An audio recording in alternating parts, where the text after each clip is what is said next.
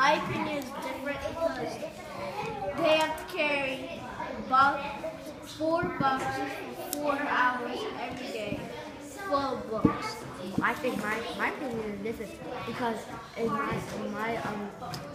my country, Finland, they have to carry 600 books a day from May to October, and some of the kids they just get the books in the beginning of the year, and the rest of the year they just read the same book over and over again. My opinion is that they're 4x4 trucks, so only one.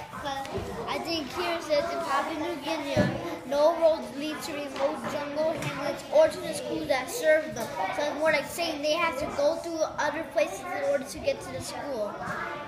That means they have to, because in the passage it says that they go to the jungle to Rogi Egi, which means up and down road. The roads go up and down.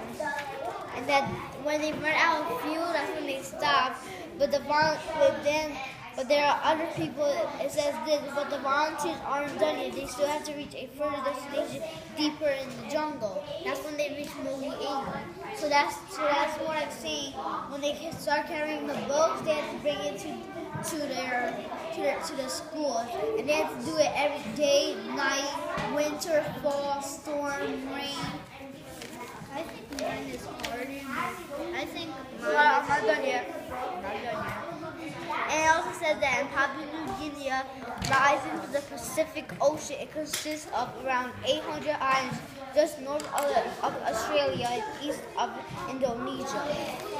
Thailand is a hard place because not many people can read or write, so they don't really carry around books. But that stopped when elephants started to carry around books. But each person needed to go to 37 villages each time they go around in their land. So when they go to each 37 villages, they're providing services for almost 2,000 people in the Omkami region.